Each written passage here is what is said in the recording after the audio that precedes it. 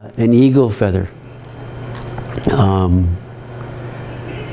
When you're giving or receiving an eagle feather, you should hear the original story, not of so much of the eagle feather presentation, but of where that eagle came from, so that you can actually honor the spirit of the eagle. And you can also honor the spirit of the first original teaching, of the first original giving presentation of that bird. So when you look at those, you know that somebody's been lucky enough and honored enough to be raised to have those rights, that you're acknowledged in Longhouse. If you're giving, if you're being asked to be a clan mother, or you're asked to being a runner, you're lifted or you're lofted, and you're feasted into that responsibility. The same as sweat lodge conductors. Oftentimes you can spend your entire lifetime helping out at sweat lodges. You can spend your entire lifetime gathering rocks or bending poles or tarps, or making sure that everything was in order, talking with the conductor repeatedly, who sits where, what clan sits where, all these things. And you might not ever have been lofted into that responsibility of sweat lodge. So then what happens within that is then you have you can't go and build a sweat lodge somewhere. I myself, if I feel uncomfortable going into another tribe of people, or even going into my own people, and going into a sweat lodge and I'm unsure, I'll ask, tell me the story of that sweat lodge. Tell me the story of where this comes from.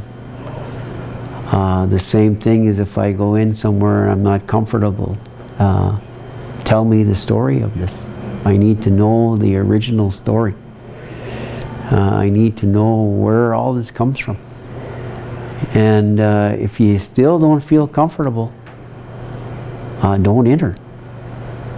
Because what oftentimes is people go around now and on Google, you can get pipes, you can get shakers,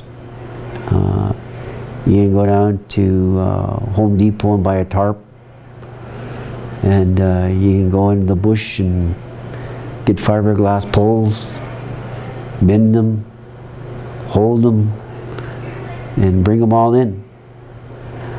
But at the end of the day, it's not me you answer to. It's not the earth people you answer to. It's creators you answer to. So we have to be really, really careful at our responsibilities. Every so often we get asked to help out. Every so often we get asked to do the best that we can, and then every so often we get raised amongst the people that we're acknowledged to be able to host those.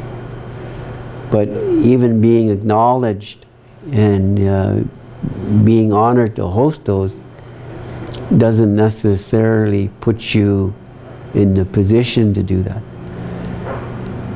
One of the things that I'm always careful of doing is finding an alternate, meaning I won't go trespass into someone's territory.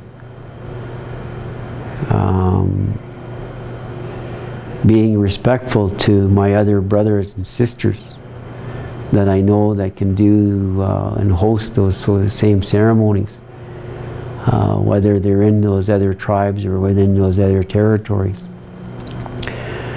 And that's the way that I was raised. I was raised not to question the spirit of ceremony, but I was raised to be very careful of what I let into my own vessel.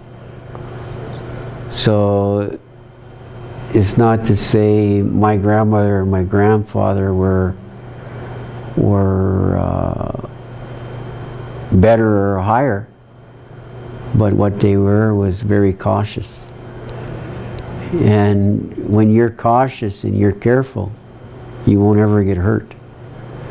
But if you're careless and you're fast, you're going to end up being hurt, or you're going to end up hurting somebody. So I always use those as very cautionary tools for physical protection, in a very honoring way of the old way. I'm not one to be new, and if somebody comes around and hangs around me, they know that I won't overstep my boundaries.